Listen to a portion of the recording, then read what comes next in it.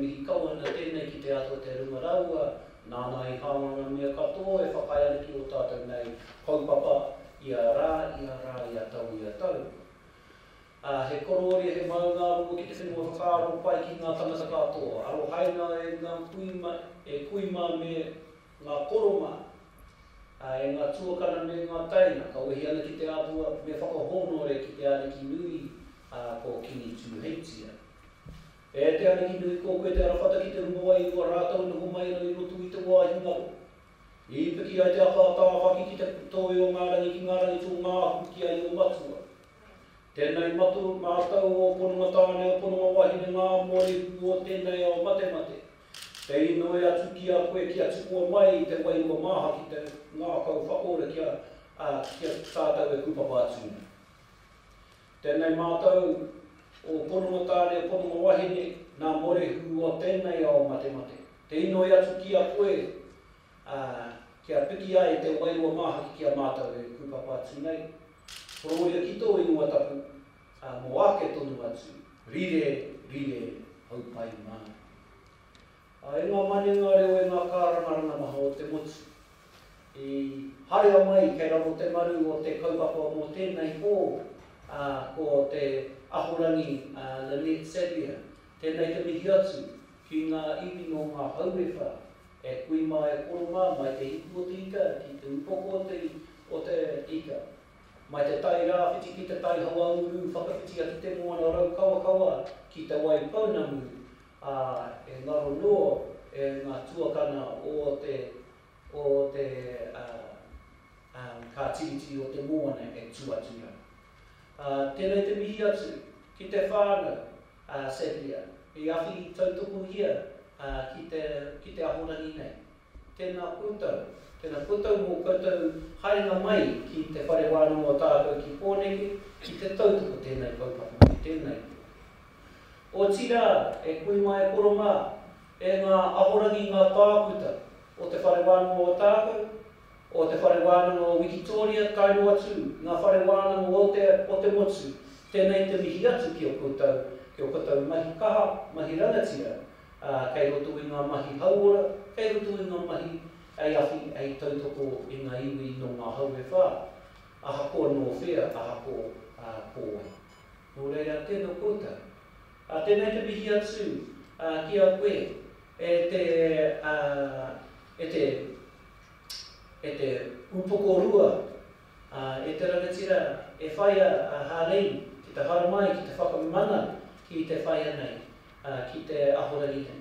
Tēnā no hoki koe, ki a kōrua e paura, ki te awhi ki te tautoko anō, tēnā haruko o tātou nei, ngāka ki te titia o kōrua, ki te awhi tēnei kaupapa, nō reira tēnā kōrua.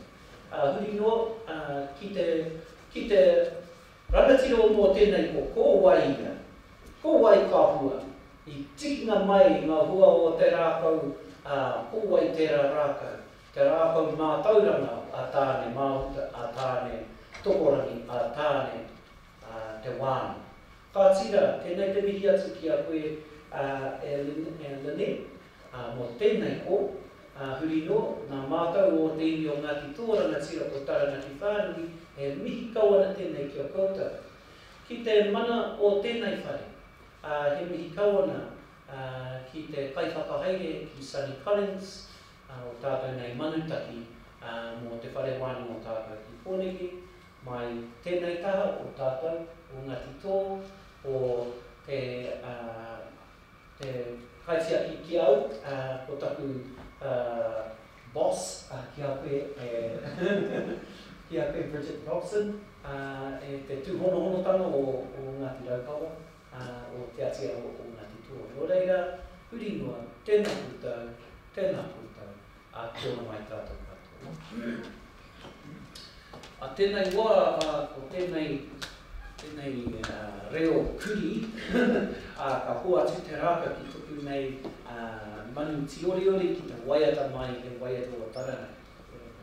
Kia ora.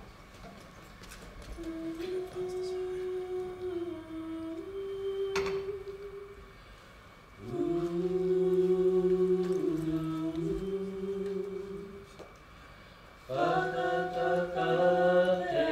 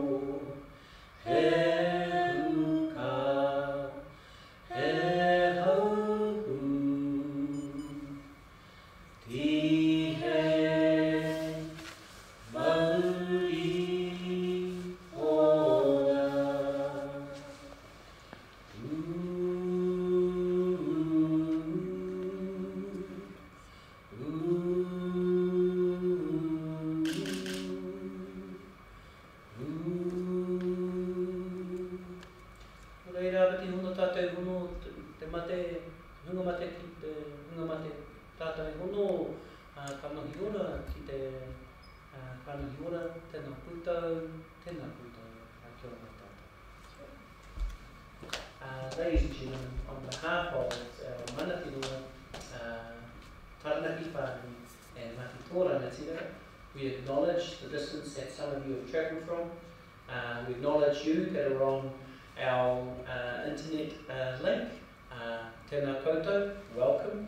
And we acknowledge our leadership of the university who are here to help support this auspicious evening, this inaugural professorial lecture for Lynette Sadleir. Ko reira, I'm going to hand it over to Vice Chancellor. Inga mana, inga reo, ro rakatira mā, tēnā koutou, tēnā tātou katoa. Nō reira, ko waio, ko Harleen Hain takawingawa, ko te tumuaki o te whare wanaka o Takawaho. Nā mihi nui ki a koutou. Nō reira, tēnā koutou, tēnā tātou katoa. Good evening, everyone. My name is Harleen Hain, and I have the great privilege of being the Vice Chancellor here at the University of Otago. And it is an enormous pleasure for me to welcome you to this inaugural professorial lecture for Professor Lynette Sadleir.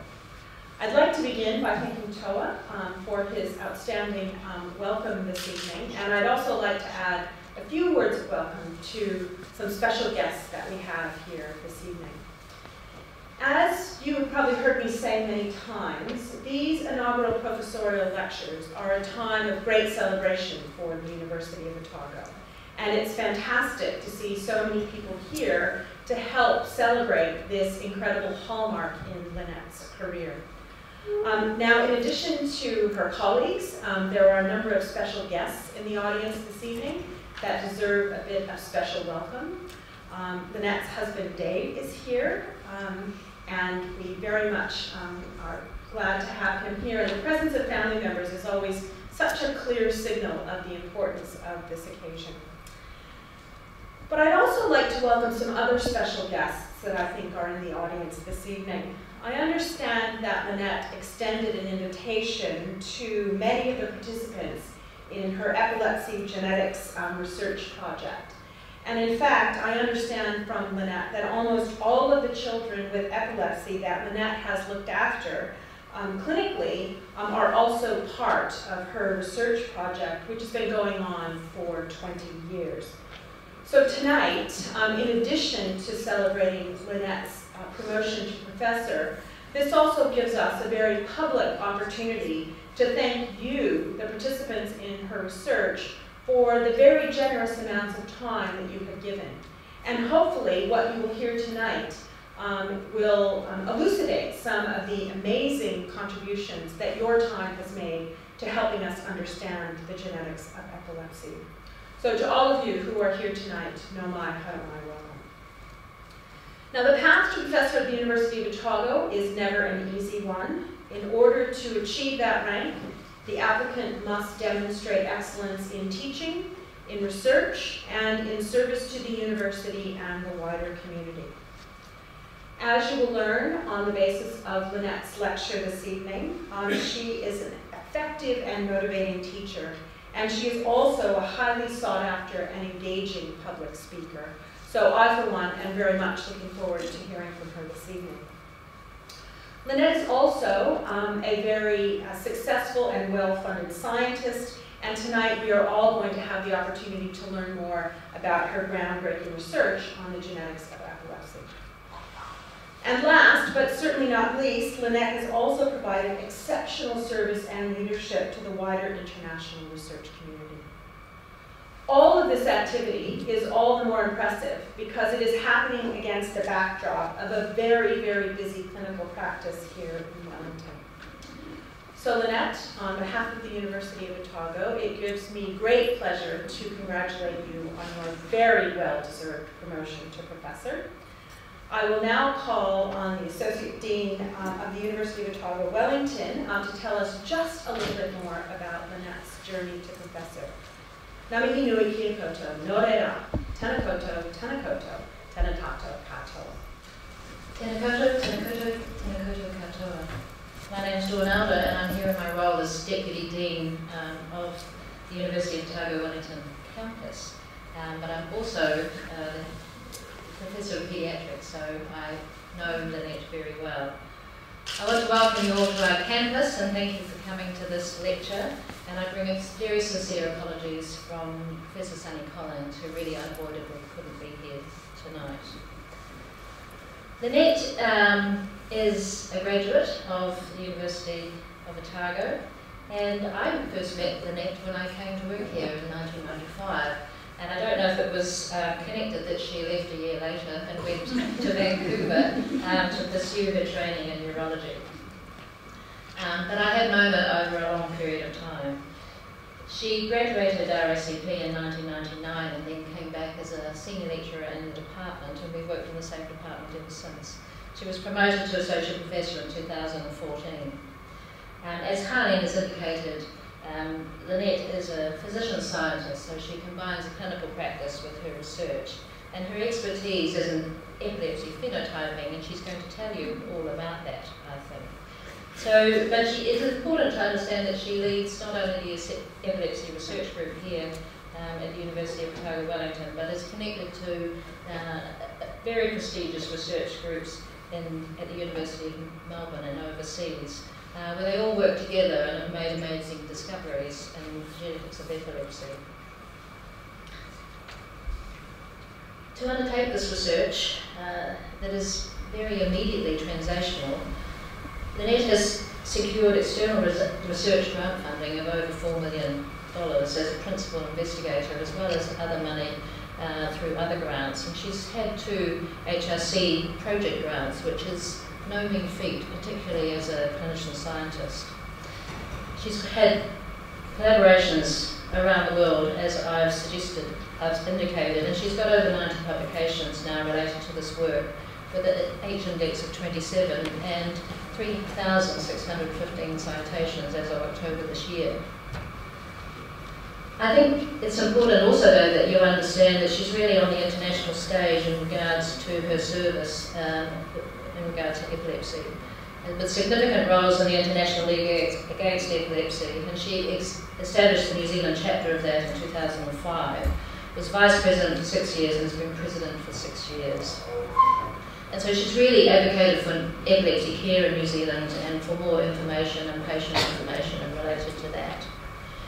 The other thing that I think is of huge significance was that she was a member of the ILA, the Classification Task Force. So this was an international task force that had the job of deciding on the new diagnostic classifications for epilepsy.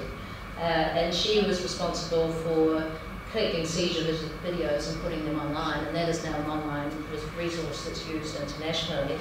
And we are very lucky in our department because that resource is also used to teach our students. And it's probably something to do with the fact that she always gets 100% to 100% fantastic feedback from the students in regard to her teaching. And so not being happy with just teaching medical students, she's also teaching paediatricians both here and overseas in regards to epilepsy. And last Friday, I think it was, I wondered what had happened in our department because there was absolutely nobody around, and they were all at one of the next epilepsy courses, learning more about epilepsy. I thought we'd been hit by a bomb or something, but it was just the epilepsy teaching. So Lynette is not only giving those courses, but she's involved internationally in the curricula for those courses. So, as well as doing all that, Lynette, because we are a small department, had to take on the usual roles of 5th year convening, and she's currently the 6th year convener, and she's been acting head of department at times. And as Harleen's indicated, she does this on a 0.5 academic appointment and a 0.4 clinical appointment. At home, I know Lynette is very well supported by her husband David, who's here today, and her son Sean, who I know will be watching at some stage.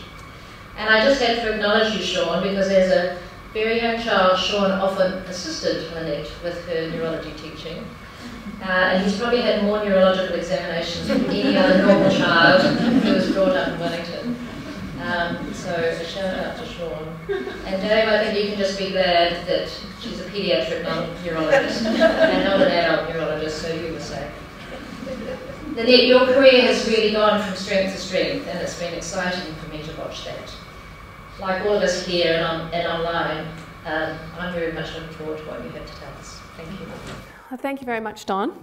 Make sure I've got all the bits and pieces in the right places. I've got lots of wires everywhere.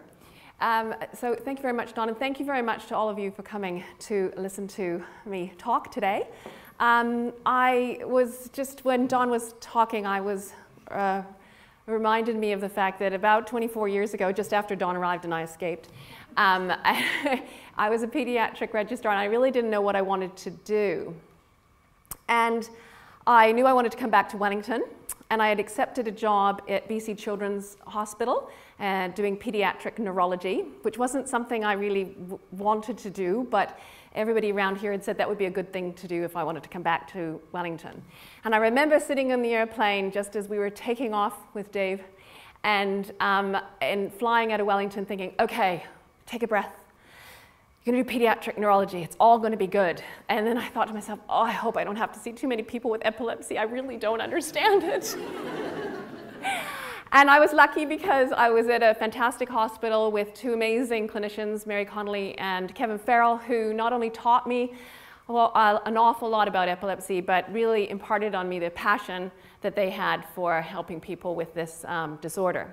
So I'm going to get started, and I'm going to, we're going to pass that. Okay, I talk to you about the teams I've been involved in, the genes that we've found, and the dreams that we have. So first of all, just to make sure everybody knows what we're talking about, and it's epilepsy. Now, you're all sitting there. Oh, sorry, wrong. Let's go back here. Let's see. It should just, there we go. Okay. So this is what's happening in all of your brains right now. You've got your brain cells, and they're busy sending electrical impulses to all the other cells, and that allows you to hear me and to see and to think. And that's all normal. This electrical activity is what makes your brain work. But every once in a while, people can have electrical activity that they don't want to have, and it's associated with a clinical symptom or a sign, and that is what we call an epileptic seizure. And seizures are common, so 1 in 20 people will have a seizure at some stage in their life. And epilepsy is a disorder or a group of disorders, as I'm going to tell you in a minute, where people have recurrent seizures. And there's a lot of people in New Zealand with active epilepsy, so about 27,000, so that's all of the people in this stadium. When we think about epilepsy, sometimes people talk about epilepsy as a disease or disorder, but it isn't. It's a group of disorders. So just like you can see on this slide, there's a lot of fruit there, but it doesn't take too much observation for you to notice that actually there's pears and bananas and apples and oranges. And so it's the same in epilepsy. It's a group of disorders, and the disorders are called epilepsy syndromes. So the epilepsy syndromes are defined based on the age of onset of the seizures, the types of seizures that people have, what happens to their cognitive development, what we see on their neurological exam and on their EEG and on their imaging of their brain. Now, there are a lot of different epilepsy syndromes, and it's a spectrum. You've got the good epilepsies and the very bad epilepsies and lots of things in between. But for the rest of this talk, I'm going to dichotomize them a little bit artificially, and I'm going to talk about the good epilepsies and the bad epilepsies. So the good epilepsies happen in normal people who live normal lives, and they present with some seizures, and they take a pill, and usually that stops their epilepsy. And often if they have seizures starting in childhood, they'll outgrow them, so that's all great. But even in people with good epilepsies, they're more likely to have problems with learning, they're more likely to have behavioral problems, they're more likely to end up with some mental health disorders, and in at least a third of them, we can't stop their seizures with the drugs that we have available. Most people have epilepsy as a lifelong condition, and then we have this really horrible thing called SUDEP, which is sudden unexplained death in epilepsy patients, where people just don't wake up in the morning. And there's still a lot of social stigma out there and discrimination, which results in reduced interaction, less employment, particularly if you can't drive because you're having seizures, and that overall ends up with a reduced quality of life for some people with supposedly good epilepsy. So the good epilepsies sometimes aren't that great, but the bad epilepsies are just terrible. So the most severe epilepsies are the developmental and epileptic encephalopathies, or the DEEs, and that's a relatively new term. And what we're talking about with an epileptic encephalopathy is when you have frequent seizures and interictal, so that's between seizures, electrical activity, which results in a negative impact on the developing brain. So you have cognitive and behavioral impairments which are above and beyond what you would expect from the underlying pathology. And so the situation is you have a lovely little baby who's born and is doing all the right things it's supposed to do, and then at some stage in the first few years of their life they start having seizures. And then they might have frequent seizures or very long seizures, and their EEG is very abnormal. And these two things impact negatively on their development, and they end up with developmental slowing, so they don't progress like they should, or they lose skills. And these developmental and epileptic encephalopathies usually present in childhood. They're not uncommon, so 5 times more common than childhood cancer, about 1 in 2,000 births. Often end up with intellectual disability and autism. We have a really hard time treating these children, and the mortality rate is high.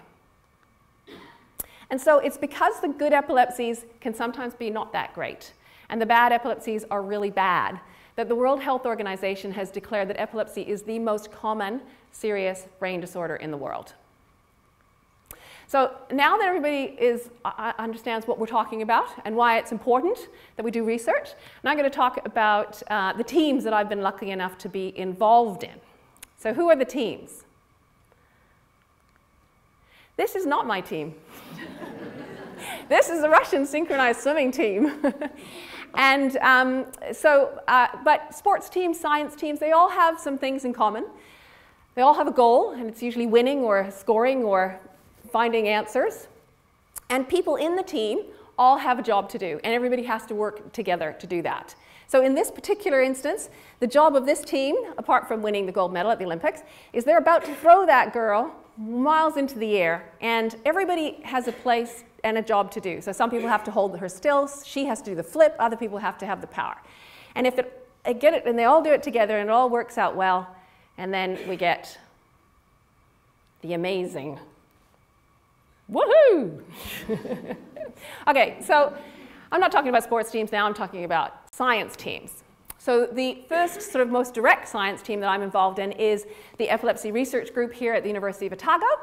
And our aim is to improve the quality of life for children with epilepsy and their families.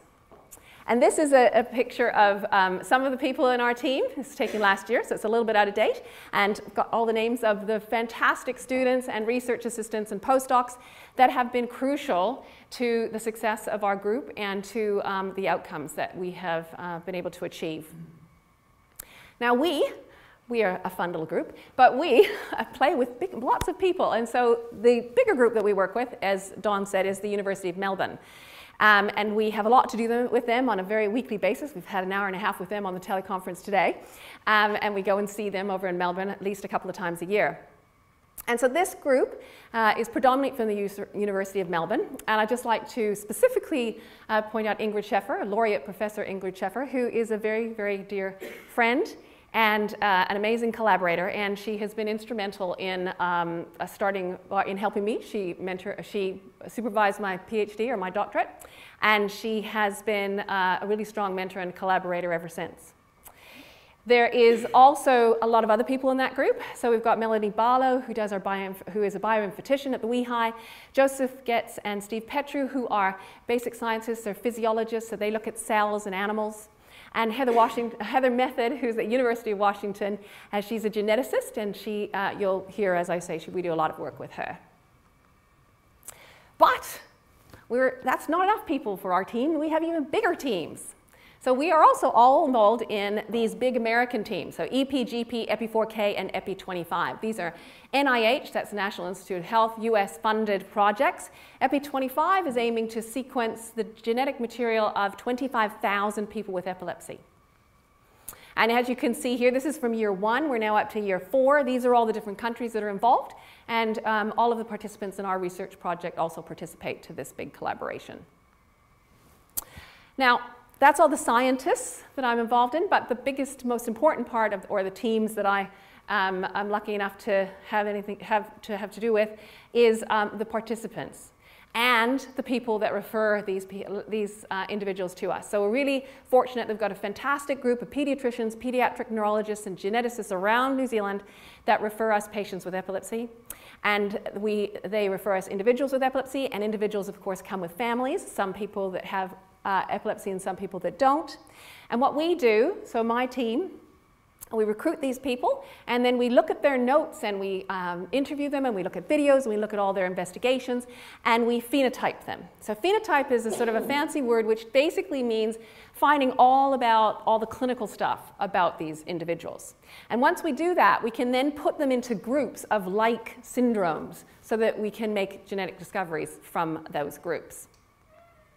And we have over 2,000 people affected with epilepsy who are now part of our epilepsy genetics research project, coming from all over New Zealand. And so this is just a few of those 2,000, some really happy girls that sent me some photos for this presentation. And here are a few of the boys. And these kids and their families don't, as Dawn said, they don't just help with research, they help with everything. They help with teaching, they give videos of their seizures. And as Dawn said, I was lucky enough to be involved in the ILAE flagship educational project, which was epilepsydiagnoses.org. And this is, the aim of it is to increase the skill of people who help manage and diagnose epilepsy. So it's for health workers all over the world. It's a free online resource. And as Dawn said, there's seizures on here, and you can go and see videos. And that was my job, was to get the videos. So lots of the videos in this website are from people that are in our research project. So now let's move on from teams and talk a bit about genes. So it wasn't that long ago, what's that, 25 years ago? Yeah, no, more than that, 35 years ago. Well, we didn't really know very much about what caused epilepsy. So this is a pie chart, and you can see that the big hunk of people, unknown. But now in 2019, at least in the developed world, we know that the vast majority of people have epilepsy because of an abnormality in their genetic code. Now, if you are a mother who's got these two beautiful triplets, and they start having seizures all at the same time, and their EEG looks like this, or you're somebody who lives in this family, and everybody who is green has epilepsy, you don't need somebody like me to come along and say, hey, I think it might be genetic, because you've probably figured that out. Now, but what does that mean, genetic? Okay, so some of you in the audience, my husband, one of them, might not know that much about genetics. So we're going to give you a little crash easy course. So hopefully you all remember that your body is made up of lots and lots and billions of cells. And in those cells is the genetic material, the genome. And that genetic material is organized into chromosomes. We all have 23 pairs of chromosomes. It's a great thing. We have 2 copies of everything. And the chromosomes are made up of these long strands of DNA. And the DNA is made up of nucleic acids, and each of these letters represents a different nucleic acid. And that is the code that we talk about when we're talking about our genetic code. When you have certain lengths of the DNA code for proteins, and they're called genes. So genes code for proteins, and proteins are basically what make you you. And you know, we start off as a single cell. And in the first 40 weeks of when you're still inside your mommy's tummy, that cell replicates over and over again. And then you get out and you keep replicating over and over and over again. And so the genetic material in each cell has to keep copying over and over and over. And how a lot more mistakes aren't made is just incredible. But and how does it, what happens? Well, the DNA uncurls, and then our body is able to make a copy of each side so that the strands are the same, and one goes to one cell and the other goes to the other cell. But every once in a while, something goes wrong. So there's a change in the code. Now, not every change in the code is bad. A lot of changes in the code don't seem to make any difference at all. But some of those changes we call pathogenic variants or mutations. And so what you see here is the DNA is unwound and it's copying, and this is copied correctly, a green with a purple, but this one here should be a green and a purple too, but it's a red. So that's an error. Okay? And so that is what we call a pathogenic variant or a mutation. And it leads to abnormal protein, and that abnormal protein leads to a disease, and what we're talking about today is epilepsy. Now, it can be just a single base, these are called base pairs, which it has an abnormality, or you can actually end up with a whole hunk of genes or parts of genes that can get deleted or copied, and we call those copy number variations. So epilepsy gene discovery is relatively a new thing. And the first discoveries were made in these big families with lots of people with epilepsy. So everybody in blue has epilepsy. And what the researchers did was they compared the genetic material of the people who had epilepsy to the genetic material of the people that didn't in the families to find out what was different.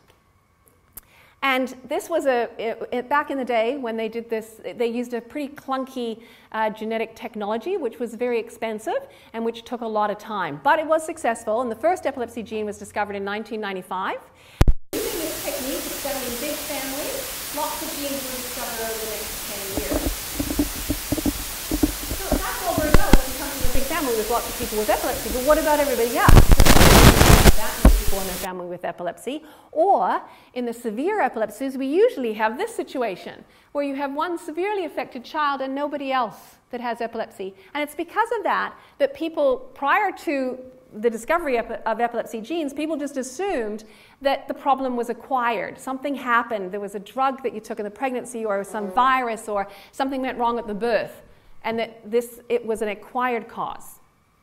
But in around 2000, we realized that was not the case. In fact, these were also genetic epilepsies, and it started with SCN1A.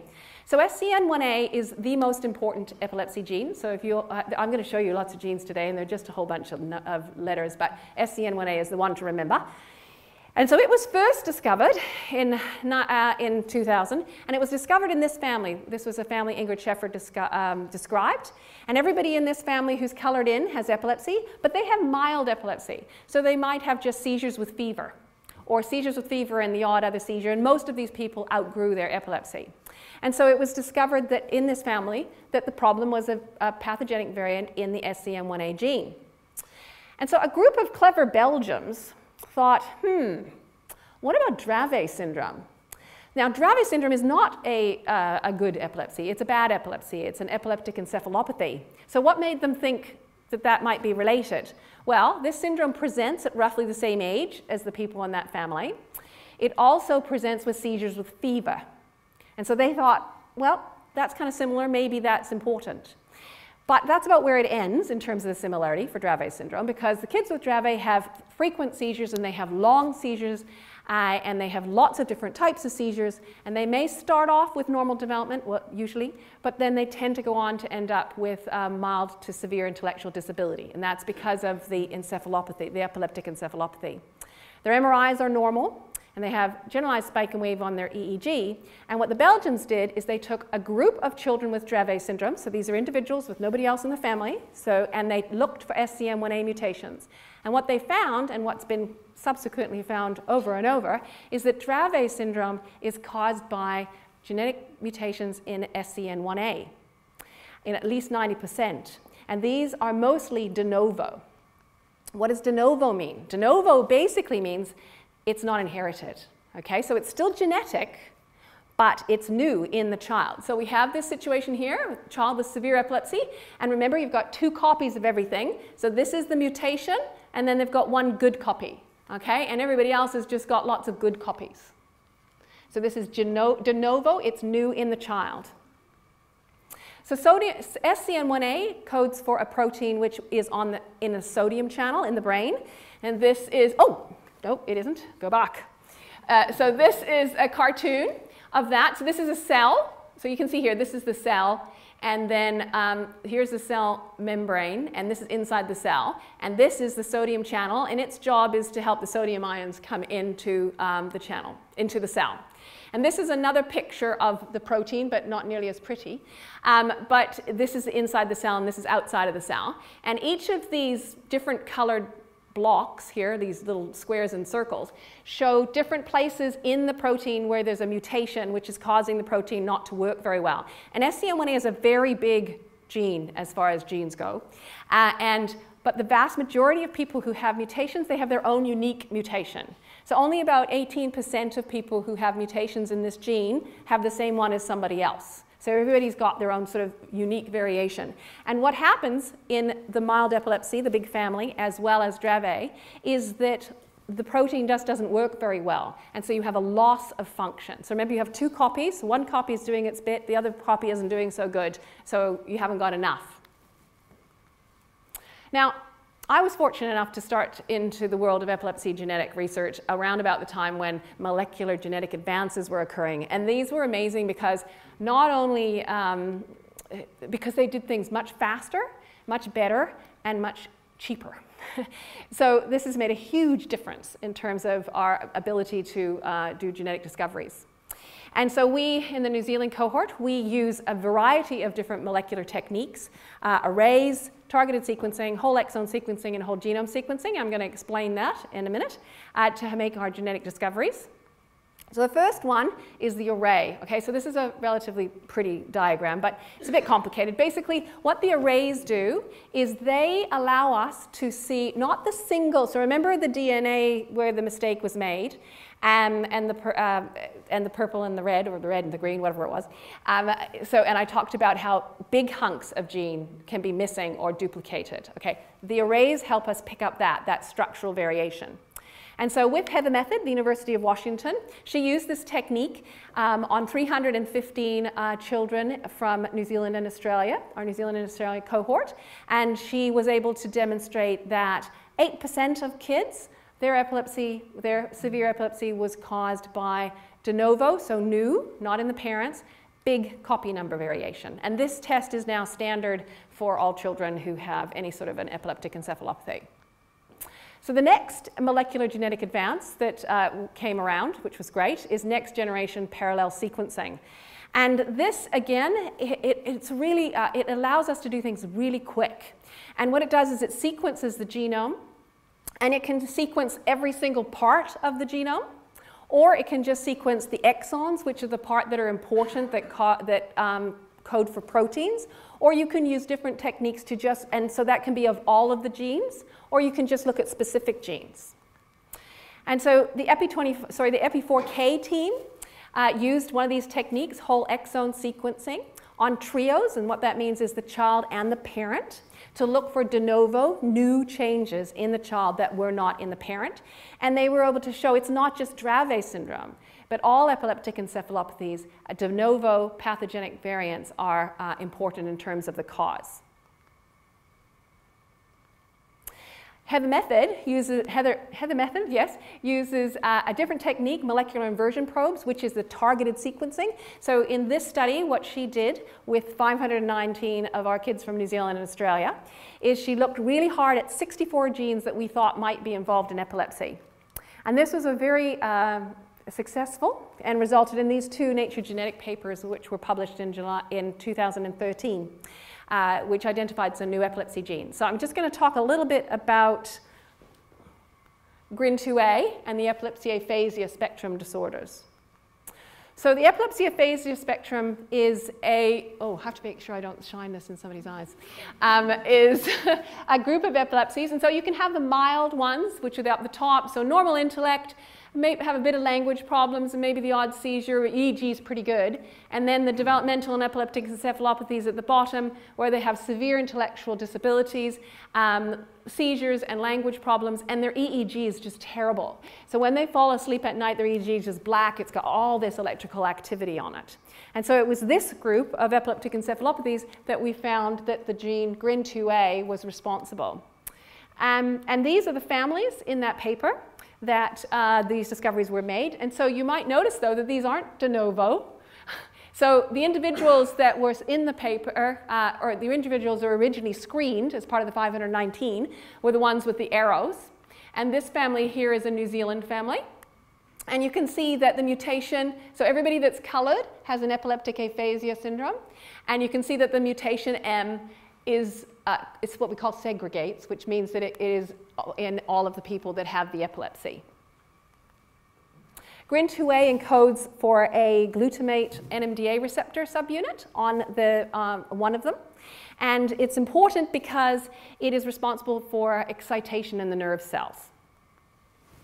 So that's all very well. So that's just one of the genes. And that's all very well, but it's not just about finding the genes. What's also really important is once we identify a gene, we go back to the people who have an abnormality in the gene and we find out more about them. because we want to be able to say what is going to happen to somebody who has a mutation in this gene, and how can we treat these people in the best way so they have the best outcome. So we go back to the people who we've already phenotyped and look at them in more detail and try to figure out what kind of epilepsies do they have, what other kind of associated problems do they have, how can we treat that. And so using this methodology, we, with all of the teams that I showed you, have been really successful. The New Zealand kids have contributed to the discovery of these new epilepsy genes, as well as delineate the phenotype and more information about these other ones. Now, I can see, those are just a bunch of letters on a screen, and I'm not going to talk about all of them. So I'm going to move, some of these genes are for the bad epilepsies, and some of these genes are for the good epilepsies. So I'm going to now move to talk a sort of a bigger picture and what we've kind of learnt about over the last 20 years in terms of understanding epilepsy genetics. So unfortunately, it's not as simple as you would like. And what we realize is it's not just one syndrome is caused by one gene, and it's not one gene causes one syndrome. So you can have a single gene, which can cause a mild epilepsy in some people, depending on the variant, and a really severe epilepsy in the other. And of course, you can say to me, oh, I know that because you've just told me about SCN1A. And they had that mild family, and they had the severe epilepsy of Dravet syndrome. But it's even more complicated than that, because SCN1A causes more types of epileptic encephalopathies than just Dravet syndrome. And so a few years ago, we published a new one called Early Infantile SCN1A Encephalopathy. And so this type of epilepsy is more severe than Dravet. The kids present earlier at 3 months of age. They have similar types of seizures, and their development is normal to begin with, but they have a much poorer progression, and they end up profoundly disabled. They're not able to talk, they're not able to walk, and they often can't feed themselves, and they have to have G-tubes put in. And then the other really distinctive thing about their phenotype is its movement disorder. And so here you can see 3 of those boys, and it's just that it's boys and girls, but for some reason these are 3 boys. And you can see that they're constantly moving. So this is this really pronounced movement disorder that's associated with this particular SCN1A phenotype. And the other thing, remember I told you when we looked at that picture of the gene and we had all the different unique variants on SCN1A, that everybody has their own sort of own variant? Well, in this particular syndrome, that's not the case. So we were able to show that almost all of them had exactly the same mutation. And it was at a protein at the 226 area. And that allowed our colleagues, our basic science colleagues in Melbourne, to look at that in much more detail. So they put that mutation into frogs' eggs. And we also took some skin biopsies, so some skin from the children that we had identified with this syndrome. They turned those skin cells into nerve cells, and they were able to look and see what was going wrong in those cells. Why did that mutation cause a problem? And what they found is, unlike the other types of SCN1A disorders, which caused a loss of function, this caused a gain of function. And so basically it's, and that's why they were such a more severe phenotype. Now, that's the one gene causes many syndromes, but one syndrome also can be caused by many genes. So the other syndrome here, epilepsy of infancy with migrating focal seizures. This is, we've just published a review of 130 cases. And you can see that, no you can't unless I show you this way, you can see that 7 cases were caused by SCN1A, but there were 23 other genes that cause the same syndrome. So it is all very much more complicated than we had really hoped.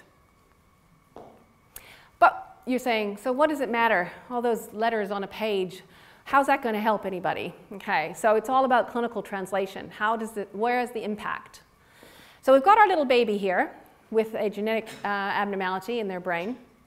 And ideally, the situation we want to be in, and what we're definitely moving towards, is that somebody will come in, a baby will come in with seizures, and they'll have a blood test, and they will get a genetic diagnosis. Now, In some countries in the world, that does happen, that they get a blood test right away. It doesn't happen here quite yet, but that is where we will move to. And a genetic diagnosis makes a difference because it means that these kids don't have to have any more investigations, and these children with severe epilepsies get a lot of investigations trying to find the cause because it's just awful. These kids are having lots of seizures and people want to know why has this happened. It also allows us to, a genetic diagnosis allows us to be able to talk to the families and give them a plan or an idea of what's going to happen. So if this is a benign epilepsy or a good epilepsy where their kids are going to stop seizing and they're going to go to school and do everything that their parents had planned for them, or whether they're actually going to be difficult to treat and have a less positive outcome, and allows them to plan and get organized. And it also has an impact, a major psychosocial impact, because parents often feel really guilty. Because remember, originally people thought this was acquired. They think, oh, I did something wrong, or I didn't do something right. And so this helps remove that guilt. And it also allows them to hook up with other people, with families who have similar kids with similar genetic disorders, and get some support. And then, of course, remember, these are small children. So these are children in families who are wanting to have more children. And so they want to have information and be able to make informed reproductive decisions. And so we've been doing a lot of work on that in the last few years. And we've been looking at something called mosaicism. So remember that the epileptic encephalopathies are mostly de novo diseases. So mom, dad, 2 copies of a gene, all normal, baby, bad epilepsy, 1 bad copy, okay? And so this family here, you would have taken blood from all 3 of these people, you'd pick up the variant in this child, and you don't pick up a variant in the parents, and they're told that the recurrence risk is very low. But it's not nothing. There's still a possibility, and you're thinking, well, how can that be? And that is because of this phenomenon, and that's mosaicism. So in mosaicism, you get, so you've got your egg and your sperm, they get together, form a cell, and the cell hasn't got a mutation, and then somewhere early on you get an error, and so this cell's got a mutation, these cells are all good, they all keep replicating, so that some of the cells have got mutations, some of them don't, and you end up with an individual who's got some cells that have got a mutation in them and some cells which don't. So that's what mosaicism is. And this can be something in the child, so you can have a mosaic child. So here we go. We've got mom, dad, no problem, first cells, few cells, and then somewhere along here in the cells, let me turn around, in the cells that are going to form the brain, a mutation happens, and so the child's brain has this mutation and they have bad epilepsy. And we and others have done some special, with Heather method, have done some really high, what we call deep sequencing, which means we look in the blood, but we look really hard, we sequence it over and over and over again, so we can pick up really low levels of changes and variation in the blood. And we've found that in Dravet syndrome, that in kids who've just had a normal blood test and have been said that there is no abnormality, that if you do this really deep sequencing, in about 10% of them, what's actually happened is they're mosaic. And it's mostly just in their brain and not in the rest of them. And this can also happen in the parents. So here we have mom or dad, a very non-gender specific cartoon. And so at some stage early on in their in utero, they had a mutation, and that ends up being cells that are just in their reproductive system. So they're all fine from this mutation perspective, except for in their gonads. And so they can pass on sperm and egg with the mutation, even though they don't have the disorder. And so last year we published in the New England Journal of Medicine this paper on that topic, on parental mosaicism in supposedly de novo epileptic encephalopathies.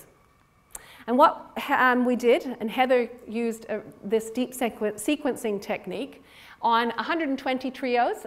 So these are children who were known to have a mutation in a gene that causes epileptic encephalopathy, and their parents who were felt to not have it, based on the standard sort of testing. And so we did a very deep sequencing, and of the 120, 10 of them we were able to identify the same genetic mutation in a parent that was in the child. So what that meant was that 8.3% of these supposedly de novo families that the child didn't inherit it, the child did inherit it from a mosaic parent. And that's important for genetic counseling, because prior to having that sort of testing done, everybody's just given this low risk, but it's not a no risk. But if you can do this testing, if you can pick up that the child is mosaic, then there's no way their parents can pass it on because the mutation happened in the child, okay? They're mosaic. If you can pick up that the parent is mosaic, then they've actually got a really high risk of passing it on to their child. It's almost 1 in 2, 50%. And the ones in the middle have a much, much lower risk than previously, but it can't be 0 because we don't know that we can always pick up in blood really low levels of mosaicism. So mosaicism has been underappreciated both in parents and in child, and we now know that in around about 10% or almost 10% of both children or parents can be mosaic, and that's really important for reproductive counseling. Okay, so now we're moving on to the last part, the dreams. So what are our dreams? We're dreaming of effective treatments, we're dreaming of good outcomes or better outcomes, and ultimately we want to cure this disorder. So the first thing is about treatment. Now, and we're definitely making steps in the right direction towards these dreams. And so as a pediatric epileptologist, I have a lot of different anti-epileptic medications I can choose from when a child comes in with seizures. And it's really, to some extent, it's often sort of random which one you might choose. So what we know is that by identifying the gene and making a genetic diagnosis, that directs the therapy in terms of what drug is the best to use, and so that the children will have less seizures, and if you have less seizures, then you have a better outcome. And so there a study in Scotland, this was an amazing study in Scotland done by Joe Simons, and they looked at every single child in Scotland over 3 years who had seizures. Just presented with seizures, they all got, so under 3 years of age, new onset seizures, they all got genetic testing of the known epilepsy genes. And they were able to identify that in 1/3 of cases, they could make a genetic diagnosis. And the most common gene that they identified was a gene called PRIT2, which we identified in 2012. And that's a gene that causes a very, very mild type of epilepsy where children have a lot of seizures, but then they outgrow it and they're absolutely fine. And then SCN1A. And if you looked just at the epileptic encephalopathies, so just the bad epilepsies in that age group, they were able to show that half of them could be diagnosed genetically with one of the known epilepsy genes. But the best thing was they reported that just having the diagnosis of the genetic diagnosis had an impact on treatment, so that's just the sort of things that you're going to choose, in 76% of them. So even finding the diagnosis makes an impact on the drugs that we already have. And there's a lot of examples of that, but I'm just going to talk to you about one of them, and that is about PCDH19. So this is a gene which causes girls clustering epilepsy. It's only in girls, and I'm not going to go into that. That is a cool other story, but it's a bit long. And so these kids present at 1 year of age. They have clusters of seizures, and what I mean by that is they have 5, 10, 15, 20, 30 seizures in a few days to a week, and then they'll go for months with nothing, okay? And the seizures impact negatively on their development. So they start off with normal development, but most of them end up with mild or to severe ID. They often have problems with behavior and autistic features. And it's caused by this gene, PCDH19, which encodes for a protein called podocarin 19, which is responsible for helping cells to stick together. And what we have been able to show or found is that this particular type of epilepsy responds really well to a drug that we have available, and that is levetiracetam. And so, and we had discovered this independently, Ingrid Scheffer with her kids and me with mine. So this is one of my children that I looked after. So she started having seizures when she was 1. These are clusters of seizures, and this is her age, okay? So, and she had 12 to 18 clusters of seizures every year.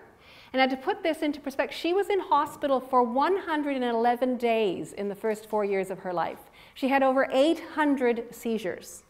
And every time she had a cluster, she lost developmental skills. And I tried every anti-epileptic medication I had. And then it was around about the time that this new drug, levetiracetam, came on the market. So it was just the only thing I had left to try. So I tried it, and it was like a miracle. She just stopped seizing. And it was around about this same time that our colleagues in Australia identified the gene PCDH19. And because she and other girls that I look at, well, all the kids that I look after are in that study, they were all screened for that. And she ended up, we found out that her epilepsy was caused by variations in this gene. And I had four other girls who also were bad and had epilepsy caused by this gene. And here's a picture of two of their seizure histories, and you can see exactly the same thing. As soon as I put them on levetiracetam, their seizures stopped. So we have reported two different cohorts. There's a research cohort of 17 girls where those are girls who are in our study, and another cohort where parents are responding to a survey. And what we found is that between 31 and 59% of them become seizure-free for at least 24 months on levetiracetam. Now, just to put that into perspective, in the trials of levetiracetam, when it first came on the market, when they were giving it to people with bad epilepsy, those are placebo-controlled trials, only about 18% of people became seizure-free for 3 to 6 months. This group of very severe epilepsy, almost 60% are becoming seizure-free for 2 years. So it really seems to be a specific drug to help these kids. And now finally, what it's all really about is we're trying to do precision therapy. So what we want to try to do is find drugs that work just on that specific gene, not drugs that just happen to work well in those cases. And there's various ways that this is happening, and I'm not involved in this research that I'm going to be telling you about, but you can't do this sort of research unless you find the gene first. So we're going to talk about precision medicine and SCN1A. And the precision medicine is something called ASOs, antisense oligonucleotides. And these are pieces of genetic material that can be made in the lab. And what they do is they attach to the gene, and they can either upregulate it or downregulate it. And so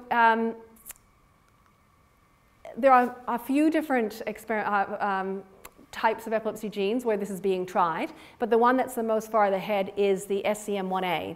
And so Stoke Therapeutics presented this last year at the American Epilepsy Society. They call their ASO Tango. But basically, this is a very crude diagram. But basically, so this is SCN1A, this is the good gene, this is the bad gene. And so remember, you got 2 copies, it's a loss of function. So usually you get about 50% of the protein. But when you add in their Tango, the ASO, it upregulates the good gene so that it does way more, and that compensates for the loss of the other one. And so you end up with 100% of the protein.